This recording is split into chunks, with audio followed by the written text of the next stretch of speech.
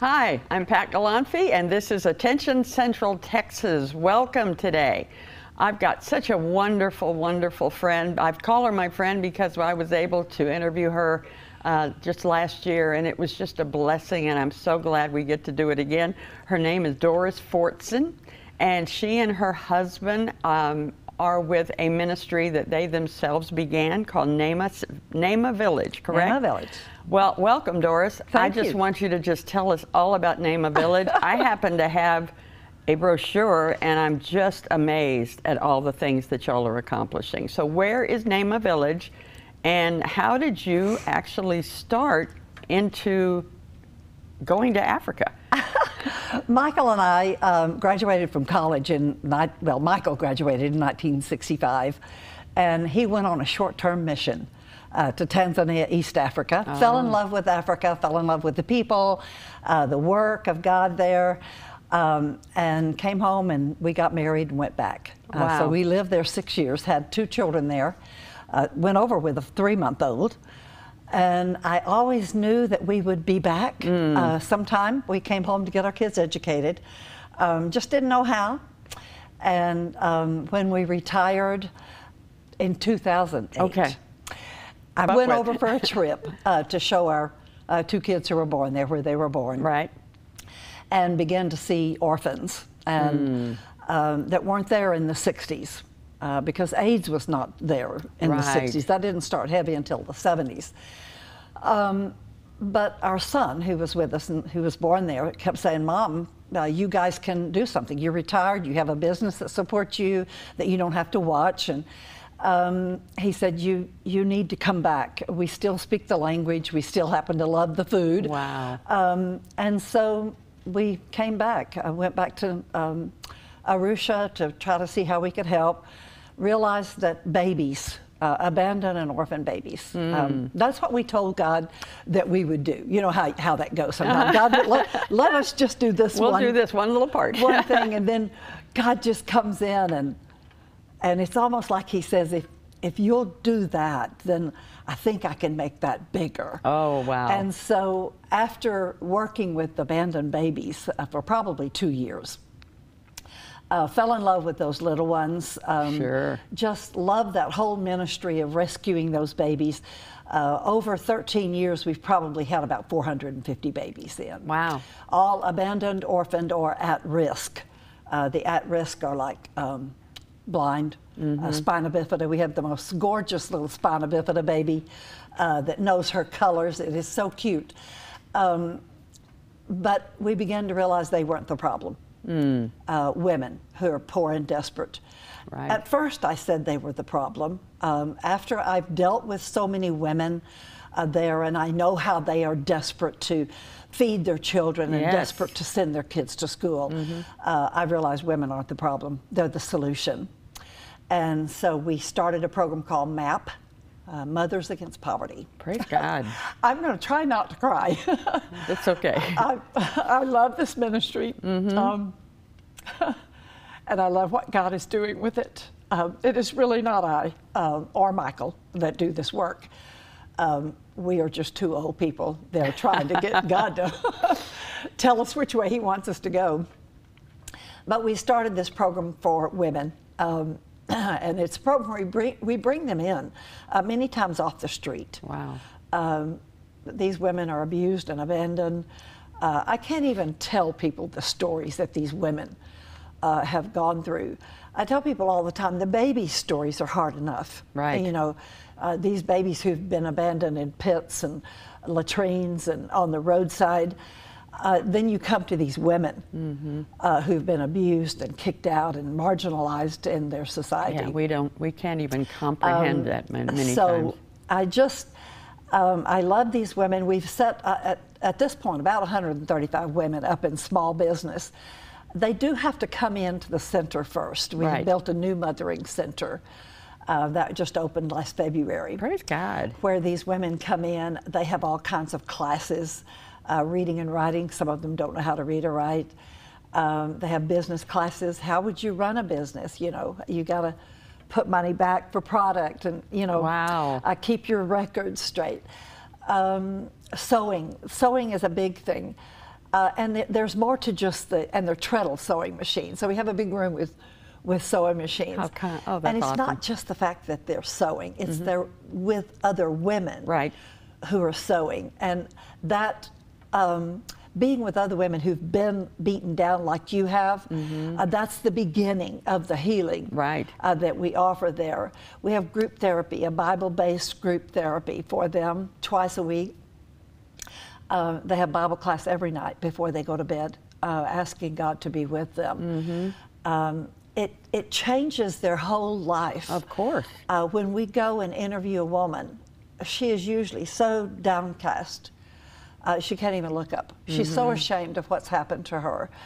And then after just a few weeks at Neema Village and us telling them, you know, this is not what God wanted for you. God wanted an abundant life for you. He wanted a better life for you. And just kind of get their head on straight before we can start talking about a business. But once they latch on to that, that they can make it in life. And we have used clothing businesses, chicken and egg businesses, vegetable stands, charcoal stands, earring making business, clothes making business. We had a young mom come in from a Maasai village, 15 years old. She had a baby about 6 months old. She had been burned at age 7 in the cooking fire in the middle of the floor. Burned from here down, scarred tremendously. Her breasts were gone. She couldn't nurse her baby. The baby was almost gone. And she really came in for us to take the baby. And we said, no, why don't you stay with us too? And she is still there today. She's working on a business, but her little hands were all burned and she's lost some of her fingers. But she's learned how to sew on a treadle sewing machine, and she made Michael and I some outfits that I hope you get to see. They're not exactly my color or Michael's style, but we're wearing them. Of course you are, You're giving these even more than just knowledge. It sounds like you're giving them hope. Absolutely. And that's really, if you have hope, then you can just continue to just lean on God and let Him help you. You know, I'm sure even as you're talking, people's hearts are being pricked.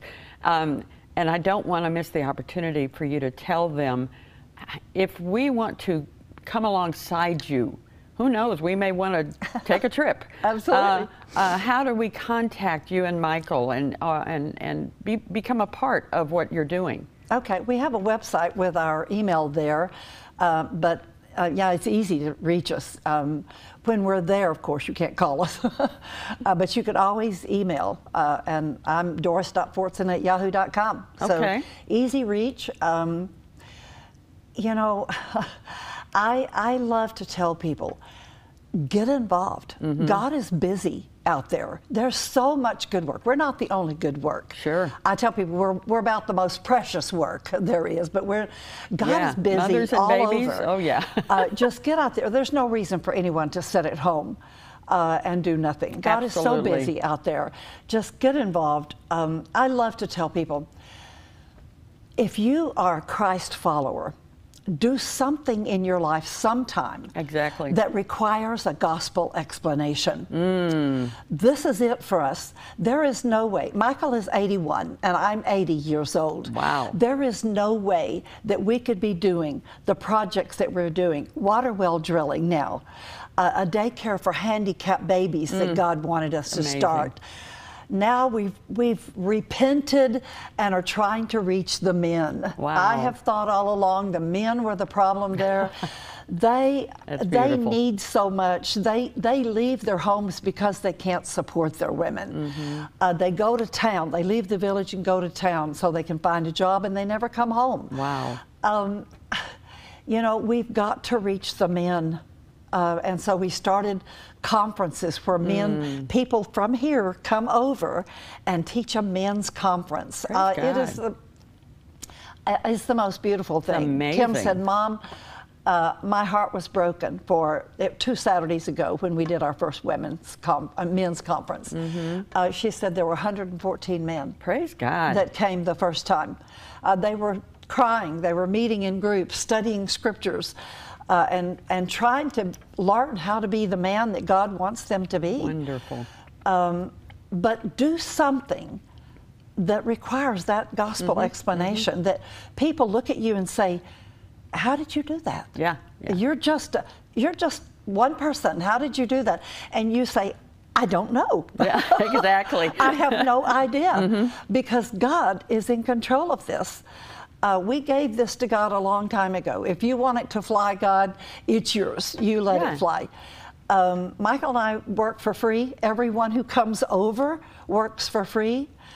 They're all volunteers, all of us. And we've had, last year we had 256 volunteers come from all over the world, from Belgium, from Spain, from England, from Australia. And sometimes these kids don't know who Jesus is. Right. They just want to work in Africa with babies. They do when and so they they leave. sign up, and then they come and they hear us saying a prayer, and they hear us giving God all the glory for this, and they're kind of like, what? What is this about? And I love to tell people, I think that scripture in Matthew where Jesus said, go out into all the world. Right.